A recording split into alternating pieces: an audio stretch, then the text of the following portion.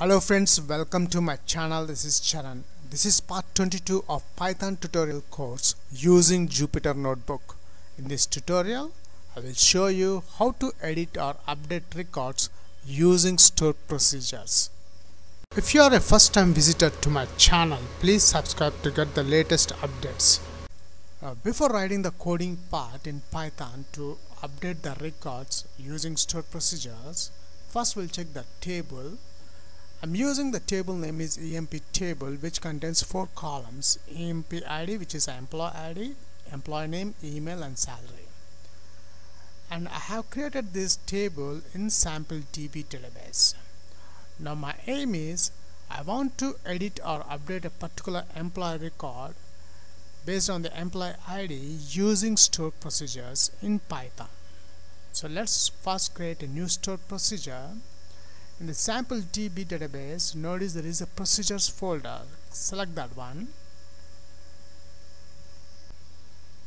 Now let's create a new stored procedure. Come to the bottom.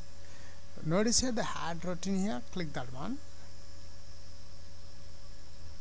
Let's give the name for the stored procedure is update EMP is my stored procedure name, and the parameters in my table I have the EMP table. Let's expand this table and the columns also. In my table I have 4 columns: EMP ID, name, salary and email. So the first one, the integer type, the EMP underscore ID, and the second parameter I want to change the employee email and salary only, so I'm adding the email, EMP email underscore email. The data type is varchar, and the length I'm adding 150, and the last parameter I'm adding is the salary, EMP underscore salary, which is an integer type. Now let's give the definition, which is the update statement begin. After that I'm adding end. Now begin and end, between begin and end I'm adding the update statement. Update the table name is the EMP table. Set, I'm setting the employee email and salary. So the column name is email. Make sure give the exact column name, and is equals to, I'm adding the parameter variable EMP email comma salary. The column name from the table is equals to the parameter value EMP underscore salary, where EMP ID is equals to this EMP ID. Semicolon. Click go. Notice here the update EMP, the stored procedure is added. If you notice at the top, you got a message: the update EMP stored procedure has been created. Now let's execute to update the data. SQL, click OK. Call, I'm adding the update statement. Now before adding the parameters, let's browse the table again. I'm opening in a new tab. Right now this table contains 2 records, Charan and John. So let's add, I want to update the employee ID 2. So we have 3 parameters given. First one is the employee ID, the employee email ID. I'm adding john at gmail.com. John at gmail.com. And the salary is 1200. I'm making this as a 1500. I want to update from 1200 to 1500 the John's salary. So let's execute, click go. and record executed successfully. Let's check the output. I'm reloading the browser. So here we got the John details, the email ID and salary has been updated successfully. Now let's call this store procedure. This call update emp store procedure in Python to update the record. I'm using Jupyter Notebook to write the Python code. Let's create a new notebook.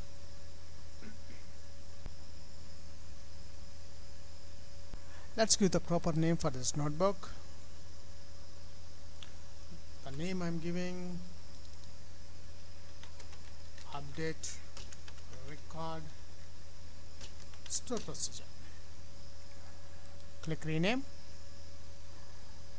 Now let's write the coding part. Now when we are dealing with a particular database, we need to install those packages first. So let's install pip install MySQL client. I'm using MySQL phpmyadmin database, so I'm using MySQL client I'm installing. Let's run this command, and here we got a message, the requirement already satisfied, and below that we got a note, you may need to restart the kernel to use these updated packages. So let's restart the kernel, restart, click restart. So once I restart this kernel, now it's time to write the coding part. You import MySQL DB. After import the MySQL DB class, next I'm declaring a variable db is equals to connect my database. So MySQL DB dot connect method. The connect method takes 4 parameters. The first parameter is a host name, which is a local host.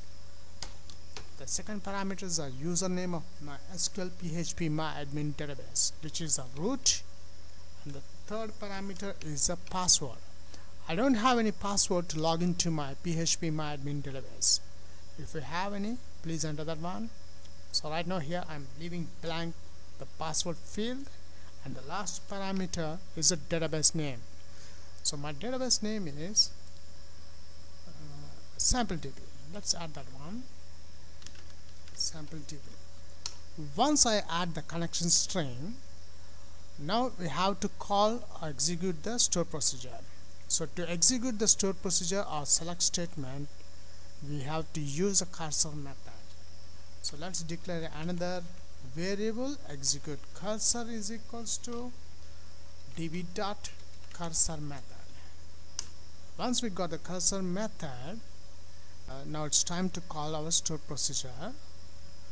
So execute cursor dot,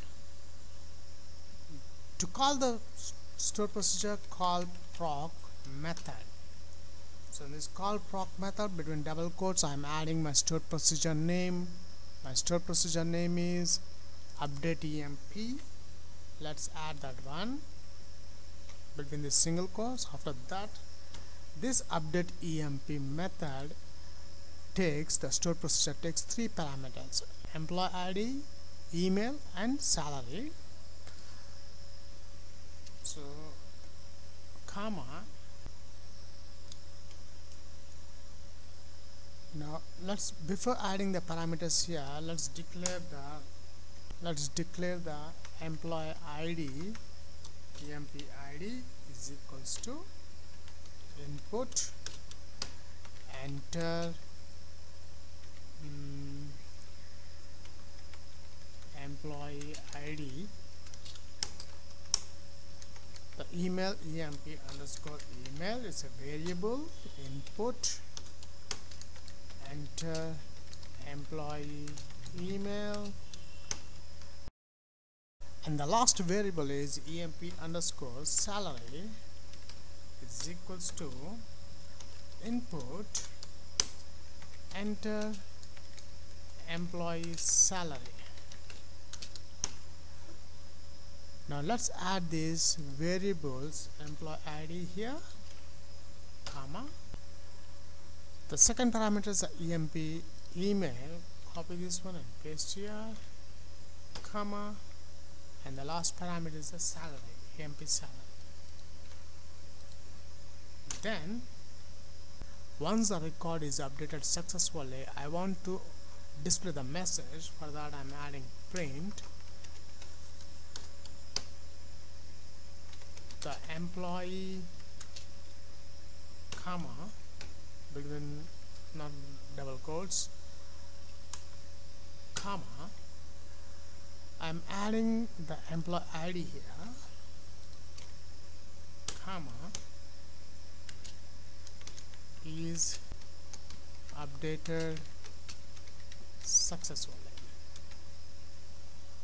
That's it. We have done the complete coding part. Let's run this code. Click run, and notice here we got a prompt with the enter employee ID.